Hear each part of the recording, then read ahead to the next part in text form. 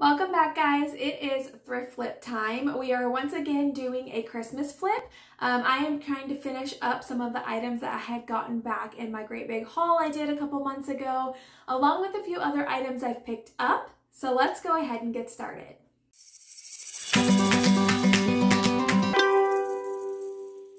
I am going to be flipping my booth from Halloween fall to late fall Christmas, and I need to finish up some items to get it all set. We're going to start out with this cute metal sleigh that I picked up. Now, one of my favorite things to pick up from the thrift stores are sleighs or trucks or that kind of thing, because they always do really well for me when I add just a floral arrangement and kind of just switch up their look. Most of them are outdated and just need a little bit of love. So always be on the lookout. I've been picking these up throughout the entire year, and I just put them away and save them until it is time to bring in the seasonal holidays.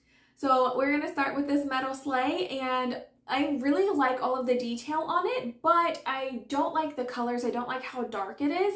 I know that, you know, the late fall and Christmas, it can be rainy and dark and kind of moody, but I don't like how dark this one is. So I'm going to brighten it way up with some white chalk paint, and I'm just going to do 2 coats on each side. Now I'm going to do this one side at a time.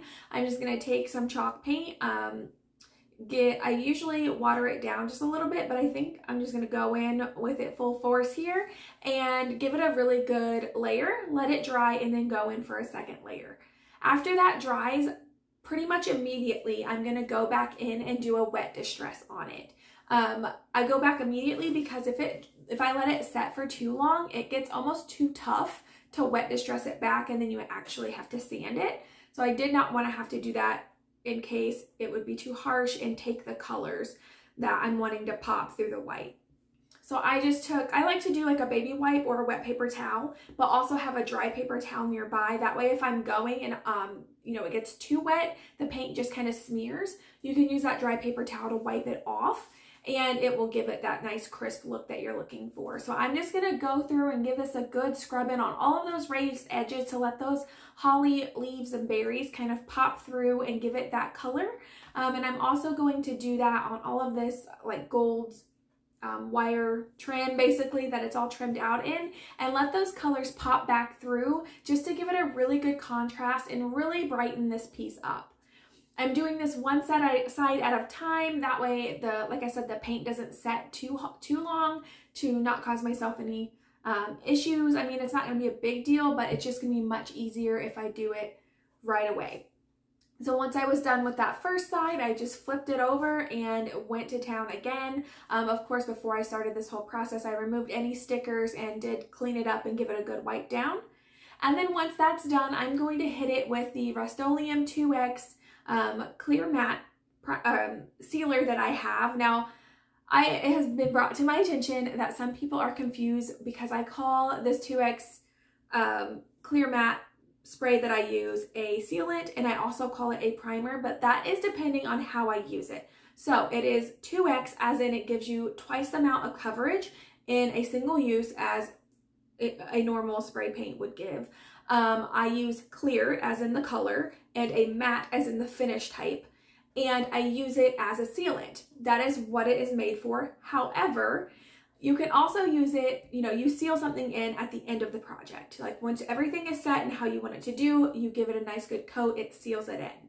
However, say you have a wood project you're working on and you're getting some bleed back because it's an older wood, or it's just, you know, staining through and you can see it. You would also use this to prime this piece and seal in any of those stains or any of those problem areas that you're doing. You just spray it on, let it dry, and then once you go back to do your painting or whatever you're doing, it's going to seal in those stains as a primer would. So I'm sorry if that's been confusing for anyone.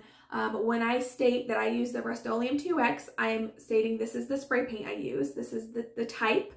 The clear is the color of spray paint I'm using. The matte is the finish type that I'm using, because there are different options. This is just my preference. And then I'm either using it as a sealant to finish a project and set it and make sure it's protected, or as a primer where I seal in any problem areas during the prep steps and then move forward from there, and then I seal it again. So it's all the same product, but it just depends on if I'm using it as a primer or if I'm using it as a project sealer. So it's all the same product. I just wanted to clarify because I did have a kind of nasty comment come my way about how I'm doing that. So if you guys ever have any areas where you need me to help clarify, I am more than happy to do so. I just prefer you to do it in a nice way. I'm not afraid of constructive criticism at all. That's how we all grow and learn. So if you ever see or I say something and you're just not sure or you know something to be different, I am more than happy to take in that information and learn from it, because I am not a professional, you guys. I do this for fun. This is a hobby for me. I just love to share my work with you so that I can maybe help you grow on something maybe you weren't so sure how to do, or something you're not quite sure how to do, or maybe you take my product or what project or whatever I'm working on and it inspires you with those certain techniques to do a different project. That is the whole point of my channel. Half the time when I'm doing these projects, I'm learning as I go. I like to just try new things. I like to just jump in. I don't always have a plan. And all I'm here to do is to share with you guys what worked for me, how I'm doing it, where I'm going, and if I do something wrong or if I mess it up or I misunderstand what something is, I am more than happy to have you guys help educate me, because that's what it's all about. Just please be nice. I don't have any tolerance for any rude comments or just like completely misaligned comments on. That's not what we're here for. We are here to bring joy and inspire each other. So again, happy to take some as constructive criticism or comments or helpful tips.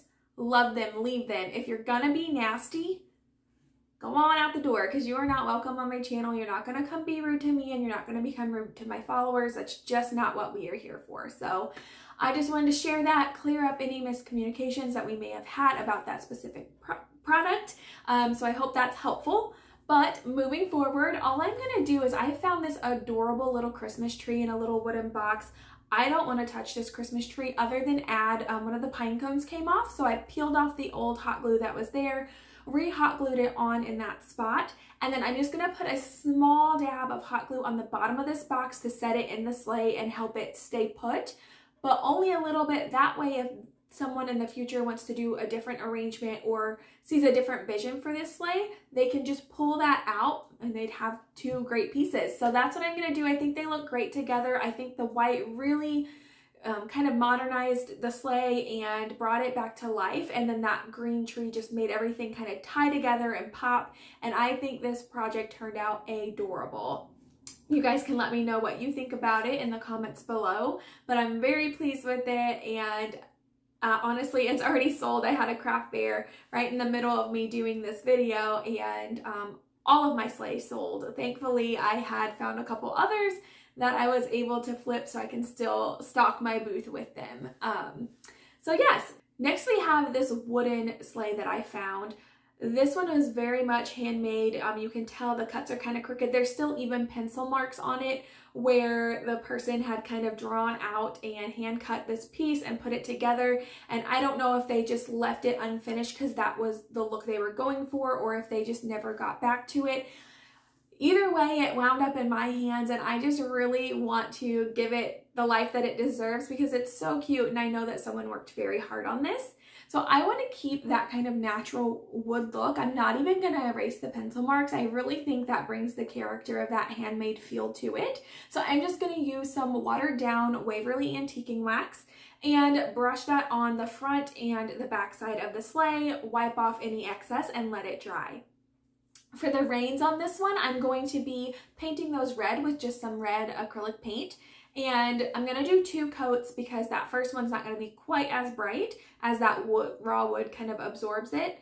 So I did 2 coats for that. And then we're going to make a cute little design. For this design, I am wanting to do, I lied. First, I did seal it with polyacrylic. I sealed it just to polyacrylic, not acrylic, polyacrylic. But I did go ahead and seal it in place just to make sure the paint's not going to get scratched very easily and just kind of give it a little more durability. And I then did a design. So I have been gifted these little, they were candle rings, like they sit around a candle. They look like little miniature wreaths, but they're made for candles.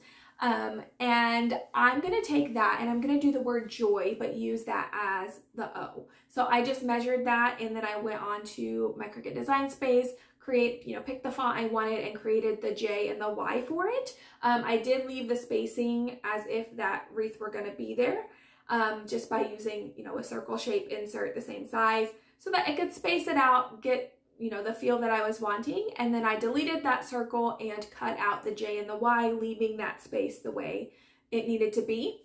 Created a stencil with some contact paper. If you haven't seen me do this before, I have somehow made it work. I know this doesn't work for everyone, but on the washi sheet setting with some contact paper, I am able to make cheap stencils that work really well.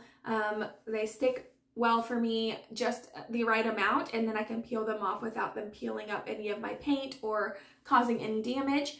So I use that. So I just reverse weeded it, put it down on the project where it needs to go, and then I'm going to use some regular Mod Podge to do a layer to catch any bleeding that would happen. What this is going to do is any of that Mod Podge that would seep out from the first layer of paint, it's going to go ahead and bleed, but you won't notice it, and it'll leave you a nice crisp stencil. So I did that, let that dry, and then I went ahead and did just some white on, yeah, I guess I didn't seal it yet. Sorry guys, as I do this, I'm recalling what I did, and sometimes my brain doesn't work. So since I did stencil it on and it wasn't final, I went ahead and stenciled that on. I'm just using a stencil brush and kind of a circular motion to do it. And then on the second layer, I always do 2 coats, which I don't think I filmed this part. I just use a softer bristle brush and paint it over it to make sure it was nice and smooth. And then I peeled that off, and I sealed it with polyacrylic after that because I wanted to seal in the letters with the rest of the sleigh. It's coming back to me now. And then I'm just going to hot glue this little candle wreath in the middle as the O.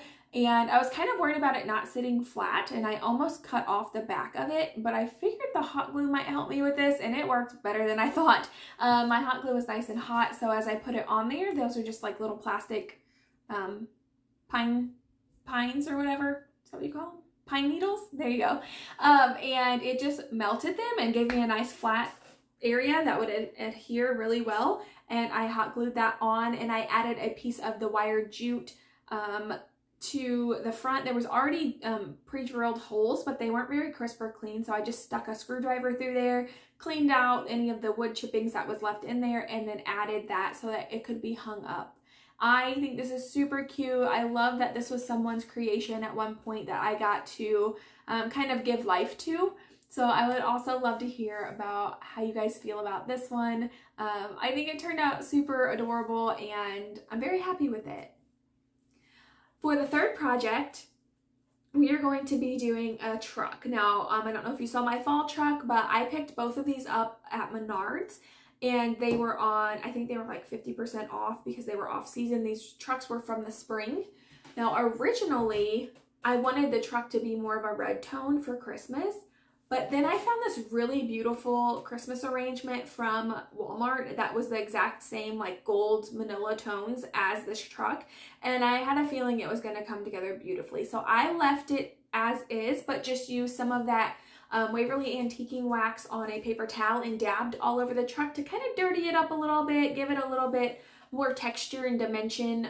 Since this truck was so bright, I didn't want it quite as bright because it is the a fall Christmas theme.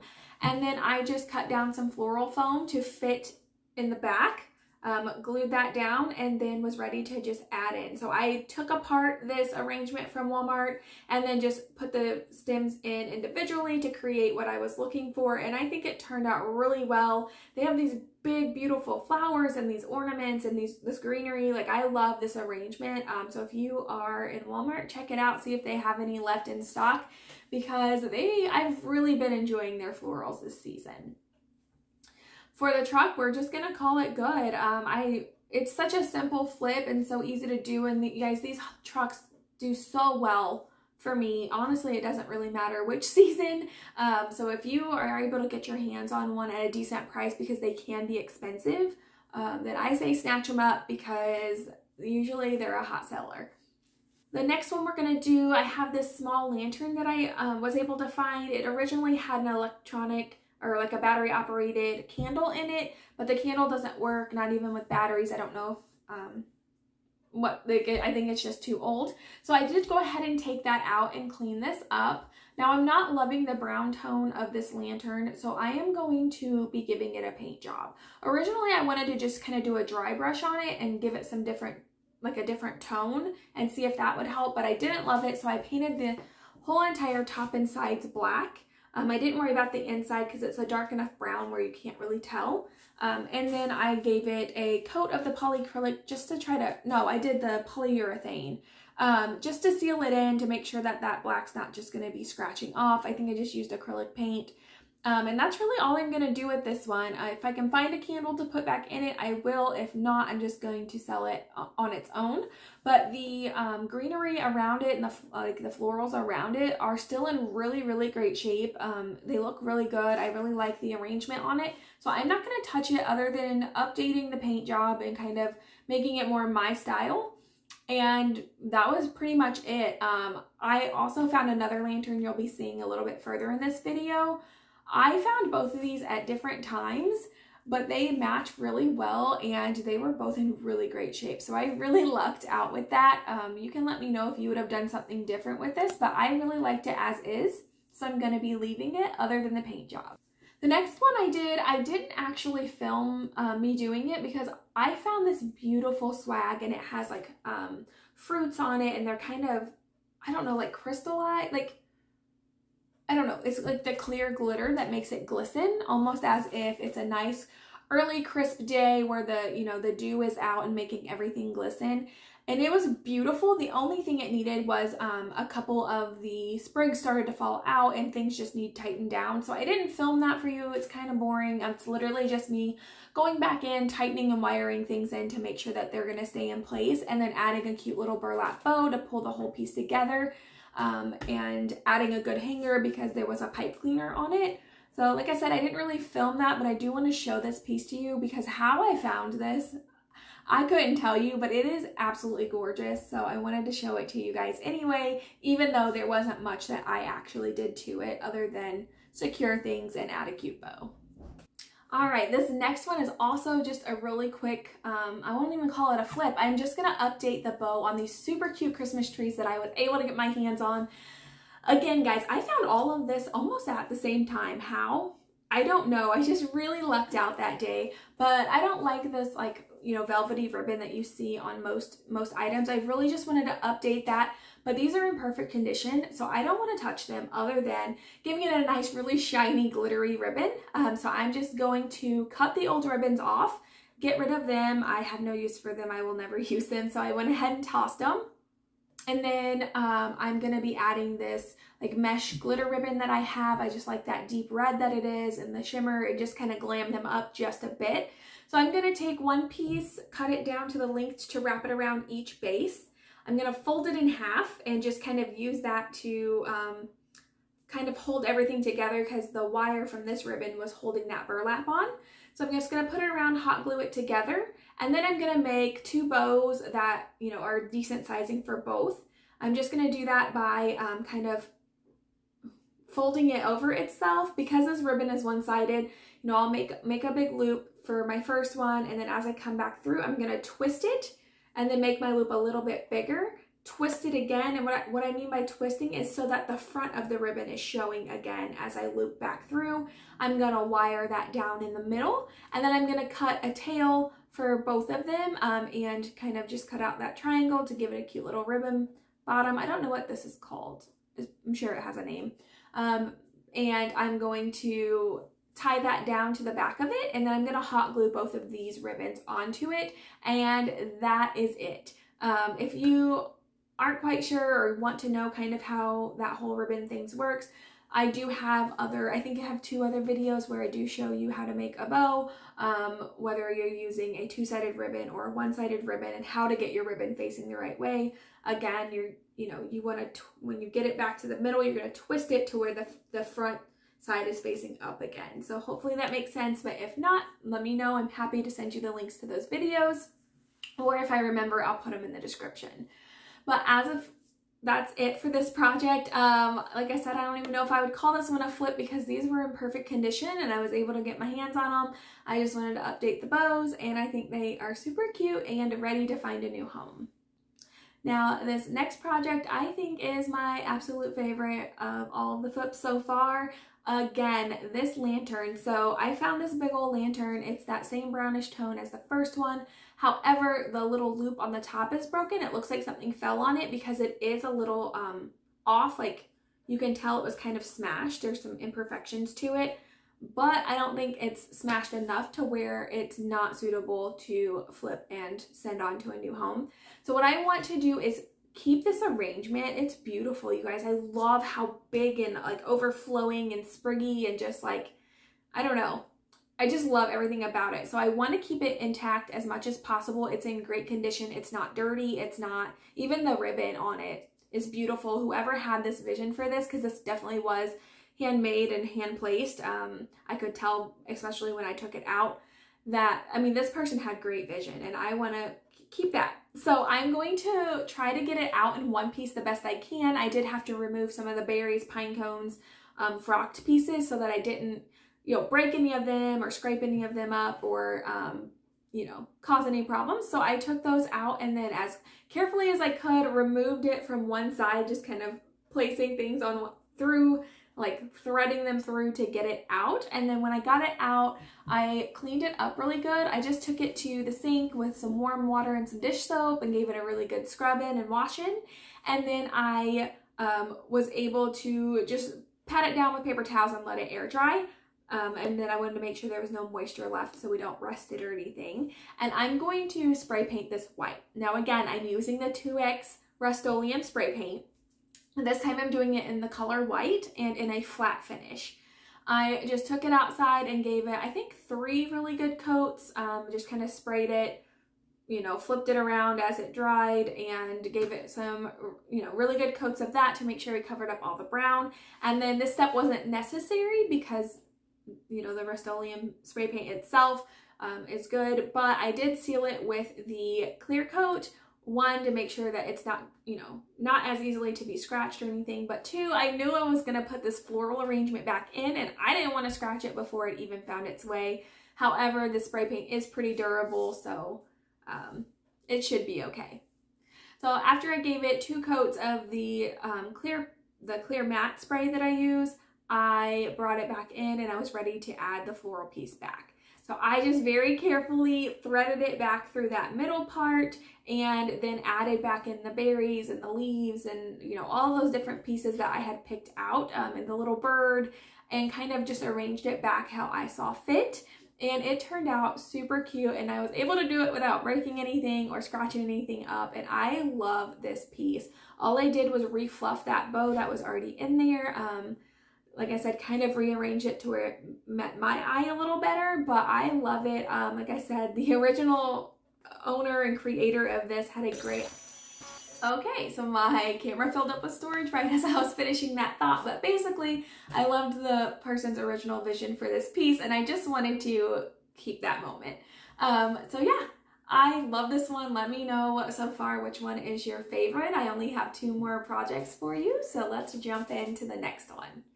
I found this cute little metal mailbox and it had a cardinal on it, and I immediately thought of a like a Santa mailbox or letters to Santa situation, and I wanted to go ahead and flip it into that. Now I want to clean it up and obviously peel this cardinal off. It is just a sticker. However, I have a feeling we're going to have issues with adhesive. So I peeled off that top layer to get down as close to the adhesive as I can. And as expected, that top layer just peeled right off, leaving all of the adhesive behind.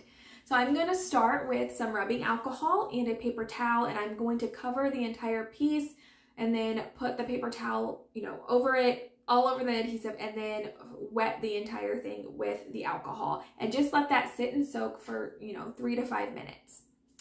Once that time has passed, I'm going to come back. I'm going to start scrubbing it and kind of, you know, breaking through that layer a little bit using that already alcoholed down paper towel and a new one, a nice dry one. That way it gets some texture and a little roughness to break through some of those pieces. And I want to break through because now I'm going to use some Gooby Gone to, you know, in those areas that I'm breaking through, it's going to help it penetrate more to remove all of it.